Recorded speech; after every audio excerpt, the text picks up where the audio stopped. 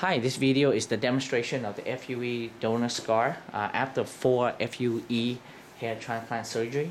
So he had advanced hair loss pattern, and and again, it's really depend on who doing the surgery. Now, the scar varies from one individual to another. Not everybody gonna look exactly the same, but this is shaved with a clipper without a gar, so as to the lowest level. And the scar is there, but it's hard to see. Even he walked down the street, but if he didn't tell me that he had surgery, I wouldn't be able to tell that he had FUE scar. Again, not every result are the same, but this is after for FUE hair transplant. The FUE has its pro and con, and so does the strip method, the FUT.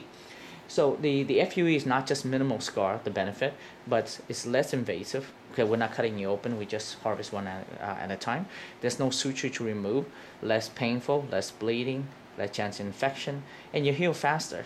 But the downside of the FUE, the cost is more expensive. The number of grafts we can do is less, 2,500 to 3,000 grafts per day, and the growth rate is slightly less than the FUT.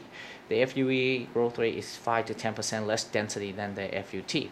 Again, when you compare my FUE and my FUT, yes, my FUE is less than my FUT, but both FUE and FUT will have excellent hair transplant density and excellent hair transplant result.